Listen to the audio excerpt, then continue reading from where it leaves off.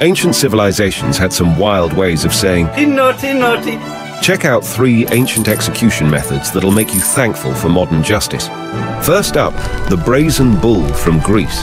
Picture being roasted inside a bronze bull. Your screams like a mooing bull. A beefy execution, to say the least. Oh, yeah. Then there's Scaphism from Persia. It's like they thought, you know what would make this worse? Diarrhea while you're surrounded by insects and muck. Nature's cruel, but this is next level.